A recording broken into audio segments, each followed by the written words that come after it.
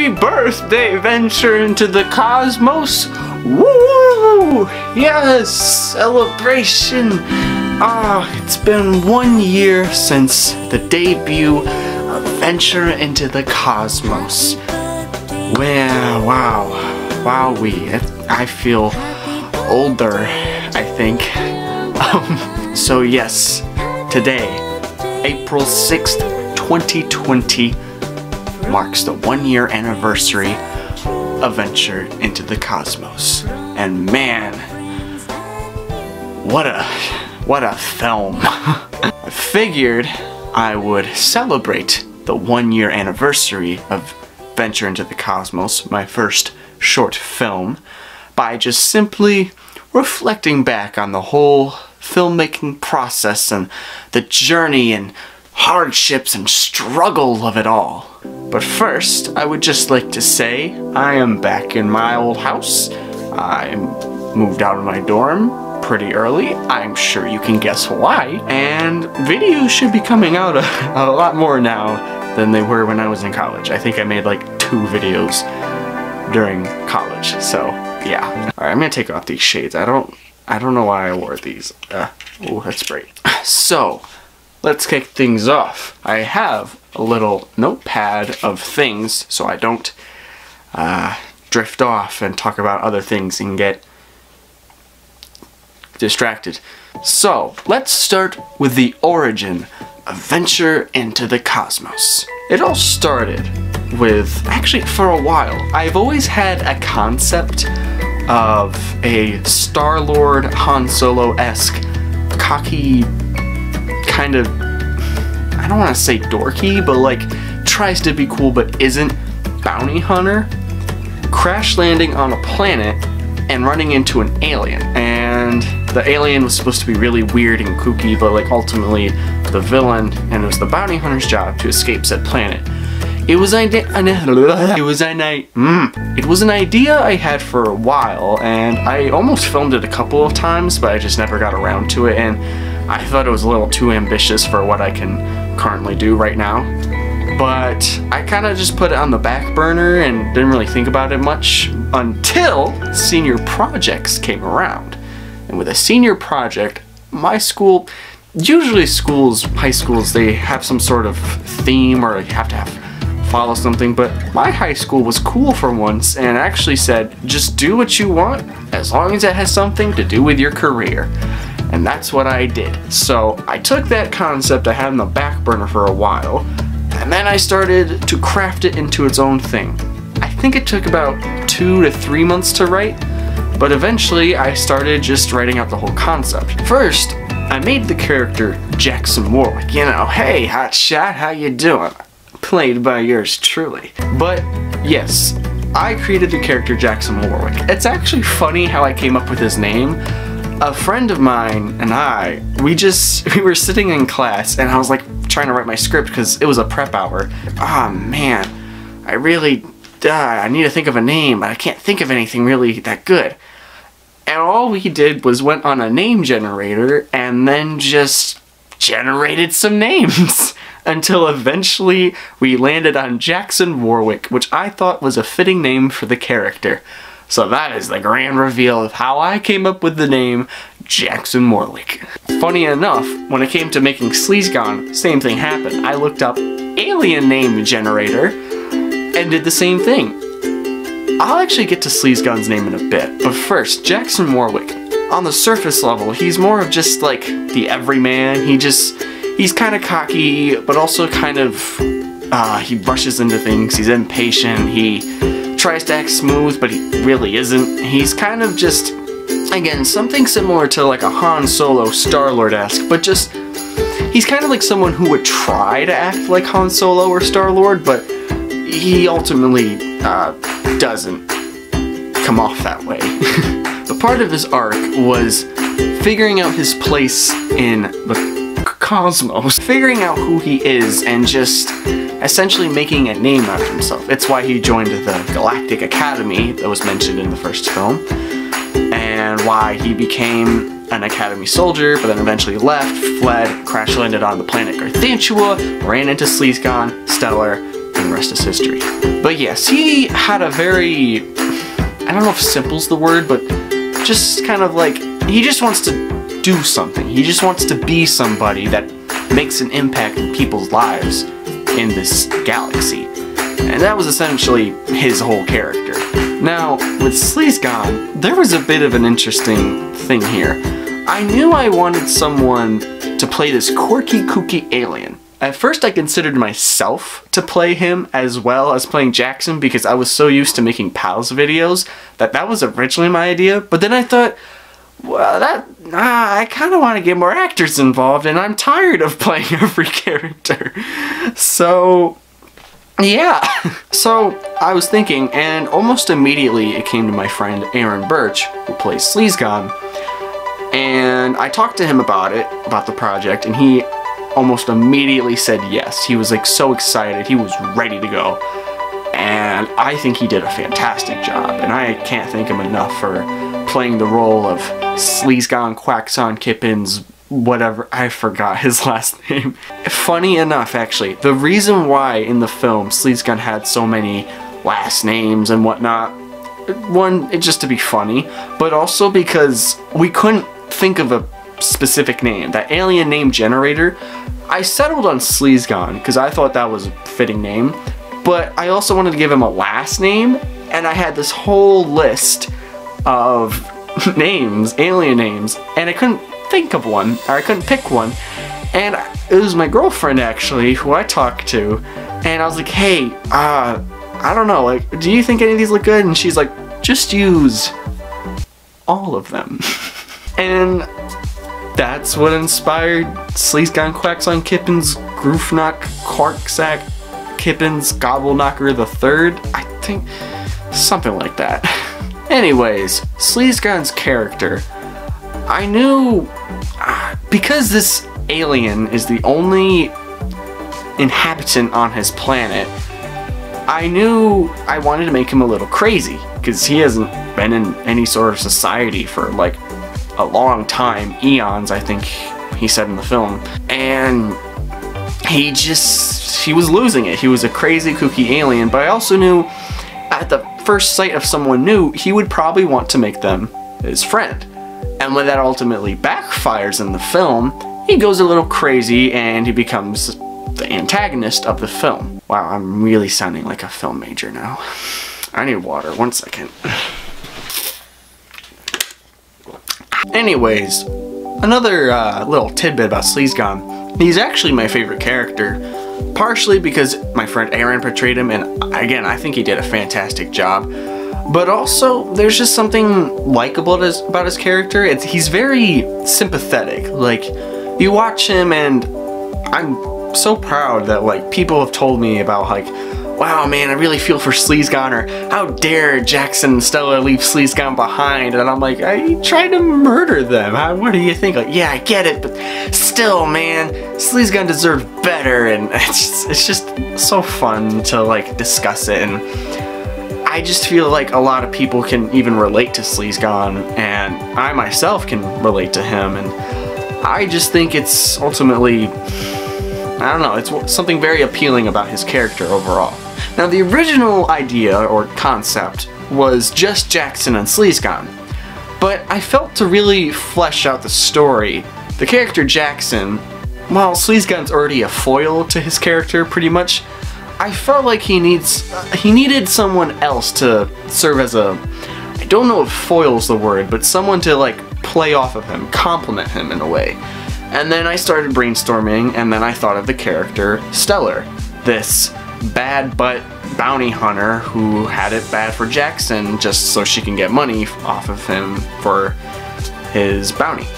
And when it came to Stellar, I knew I just wanted someone who could like play this character that's like, yeah, she's bad, but she's also like, oh, how do I put it? Stellar, wowzers.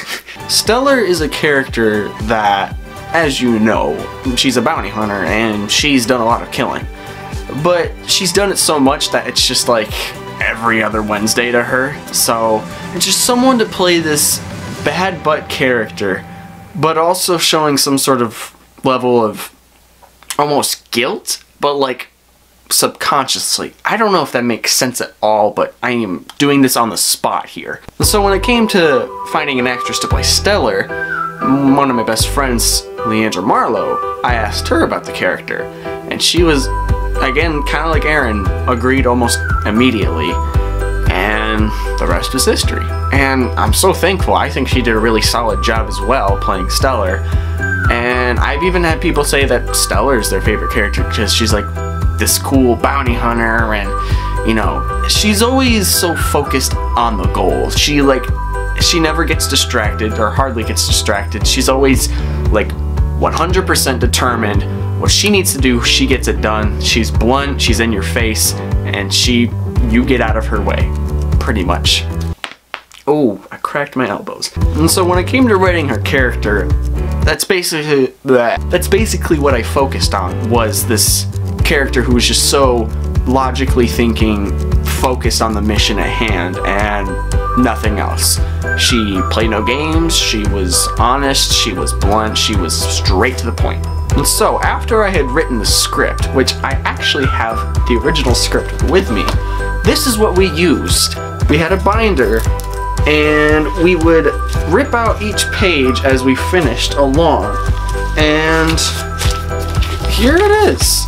Oh my, wow, this takes me back. Oh my goodness. Huh, starting to think the little creep was right. There is absolutely nothing here. No people, no buildings, no nothing. And with my ship gone, I'm all out of food. I gotta get out of here before things get worse. Huge flash appears in front of Jackson. Jackson freaked out! Oh man, this was probably not a professional way to go about things, but hey, we got it done. Nice little segue into bringing physical things into this. I have this little shoebox full of old Venture into the Cosmos props. First thing, this isn't anything special. This was Sleazecon's gloves. That's it, the gloves. Next was Stellar's grenade, used for that like one scene. Funny thing, I think this belonged to like a garden light, and it like, you can see the solar panel, because it's something my dad suggested. He's like, hey, you could use this as a grenade, like twist it, throw it, boom, explosion. And I was like, alright, I guess that works. The next thing was Jackson's gun, which I found out recently. I think this is a Star Trek gun, which I didn't know.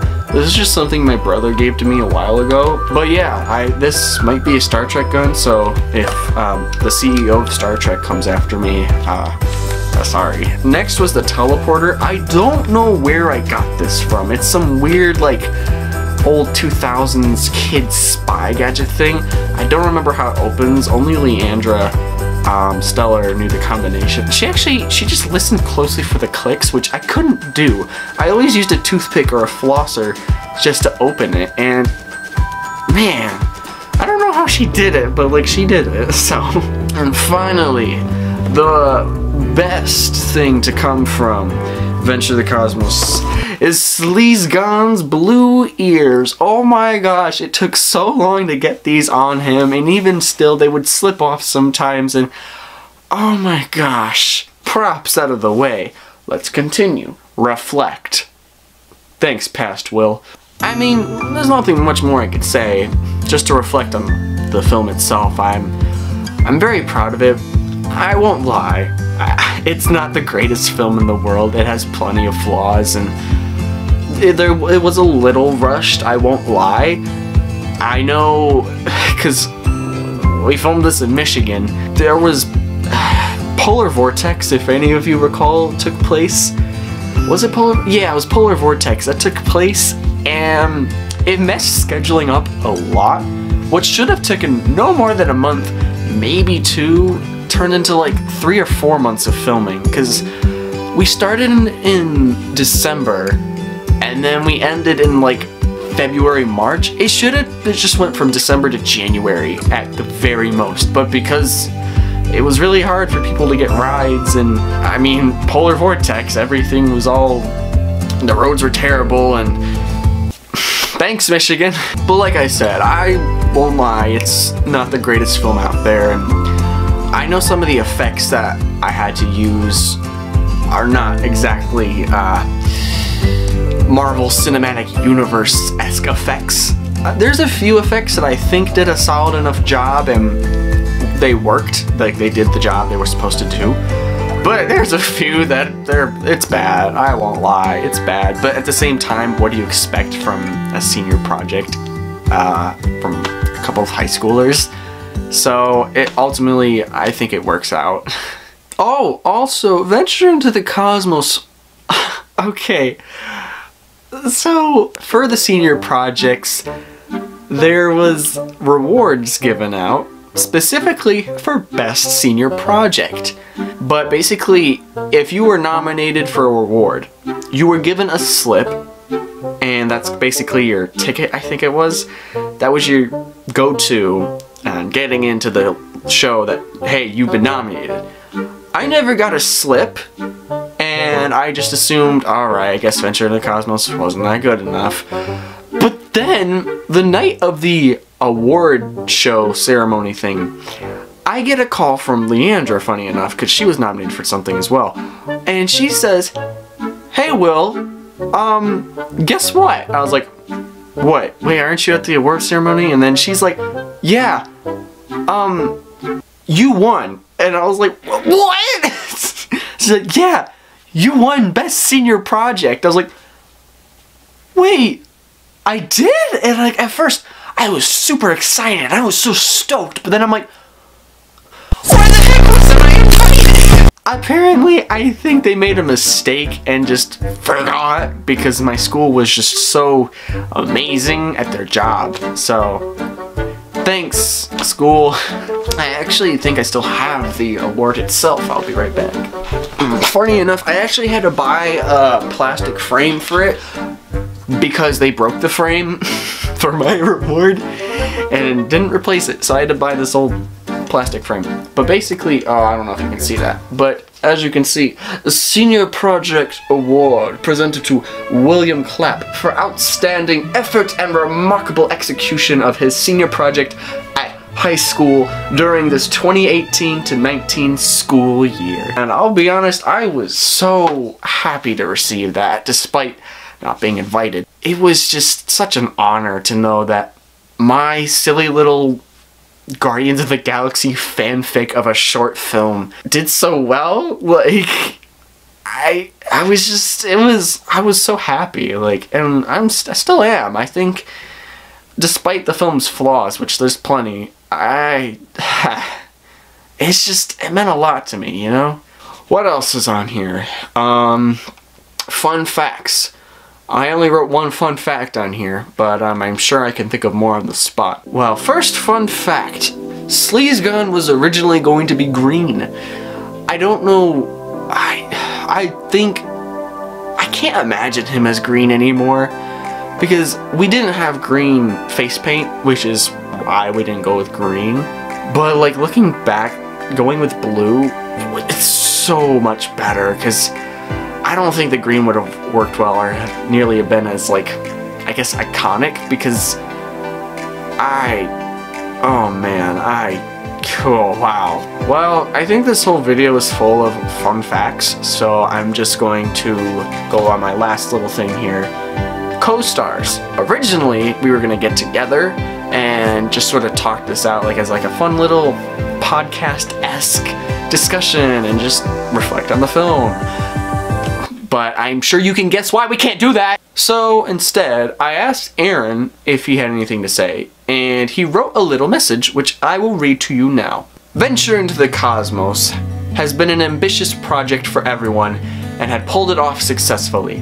When I had played the character Sleazegon, I was really honored to play as a villain in the short film. While it did take a while to memorize all the lines, names, and just simple pronunciation, much like Sleazegon in real life, I had every bit of enjoyment on the set. While playing as the character, I wanted to give off the impression that he sounded smart, but was a complete dummy, while also displaying exaggerated Super Sentai Power Rangers poses. What I was surprised the most once after the film was done was that the character was a fan favorite. While I thought I wasn't the greatest at acting, I still appreciated all the remarks I was given. I could go into more detail of the whole production of the film, but Iron Will, that's me, can summarize it for you if he could. But hey, who knows? Sleazegon might show up again someday. Wonk. So that's what Aaron had to say, and thank you, Aaron, for playing Sleazegon again, and all of your help with the filming process. I couldn't have done it without you. Now, originally I asked Leandra if she wanted to send a video or something, but she said it was last minute, so she couldn't. But I'm gonna call her a total surprise, and hopefully she answers. Let's see.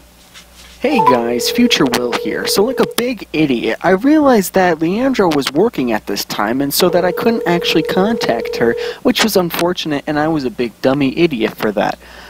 Luckily, I talked to her afterwards during her lunch break, and she had this to say about reflecting on the film. I'm proud of what we did, but I know we are gonna do better in the sequel. There's always room for improvement. And there you have it, folks. Alright, I think that about wraps it up. Thank you all for watching, and thank you all so much for enjoying Venture into Cosmos 1 year ago, and if you're still watching it today, then thanks for that too. I don't know why you would be, but thank you. One last thing before I go, just a quick update. I am going to be making videos a lot more now because, as I'm sure you know, I'm in quarantine right now, along with many other people, so I have nothing much to do but make videos. Alright, well that being said, thank you all for watching, and I will venture into the cosmos! Alright, I'm done.